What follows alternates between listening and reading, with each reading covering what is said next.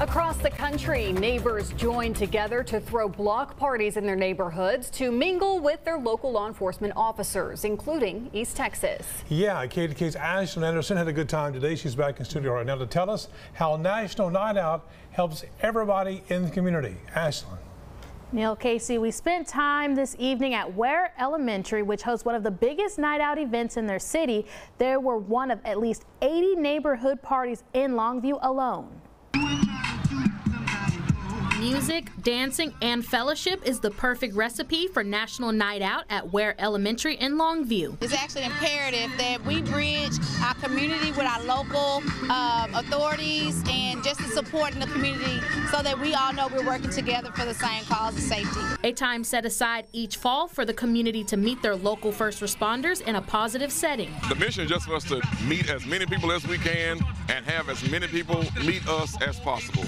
That way we can have those relationships ahead of time. Ware Elementary Principal Faith Greer says events like this really help the Longview community. We are probably one of the safest towns in East Texas because we truly believe in making sure that we communicate and that when we need help, we seek help because we have highly trained officials here in our area to support us. Michael Johnson, who went to the party with his 3 children, believes with officers now present in schools, it's important that the connection starts now for his young boys. You know, a lot of things happened in the last couple of years, but for the relationship to build with the community here with an event like this, where my children can see that law enforcement and citizens can all be in the same place and everything be okay, we walk away okay, both parties, I think it's super important. The event also encouraging neighbors to get to know neighbors. You get a chance to get out here and mingle with people, and it's really good just to reestablish those bonds. Ensuring less fear, but gaining a better relationship and city.